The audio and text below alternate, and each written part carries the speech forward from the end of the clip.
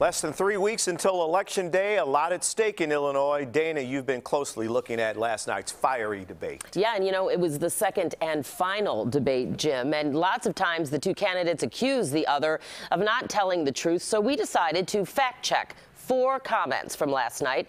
Let's start with Republican challenger Darren Bailey. Here's what he said about education spending by the Chicago public schools. Our children here in Chicago receive $29,000 per student.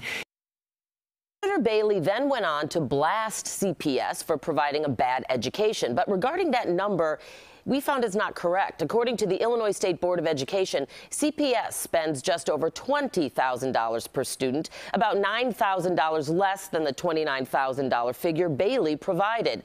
Sticking to education, Governor Pritzker also made this claim.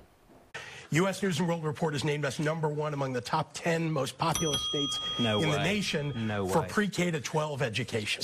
So we searched for Illinois at #1 on that U.S. News list. We couldn't find it because Illinois is actually #6. But Pritzker said #1 among the most populous states when you crunch the numbers. That way, it's true, but you won't find Illinois ranked #1 on any published list in that publication.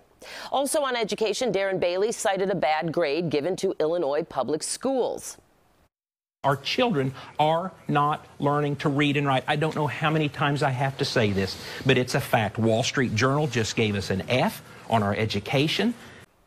Senator Bailey is correct there, citing an opinion piece from the Wall Street Journal editorial board earlier this month, giving Illinois an F in part for a low number of students able to read at grade level.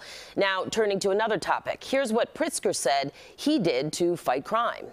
That's why I increased the number of state police. While we built state-of-the-art crime labs, we eliminated the state's rape kit backlog. That also is true. Earlier this year, the budget included funding for 300 new state police troopers, along with 1 new forensics lab and the expansion of 2 others. The backlog of rape kits has also been eliminated, down from more than 1,800 just a couple years ago. Election Day is less than 3 weeks away now, and we'll bring you live results all night long on this channel and on our streaming network, which you can find on Pluto TV, CBS News app, Fire, or Roku.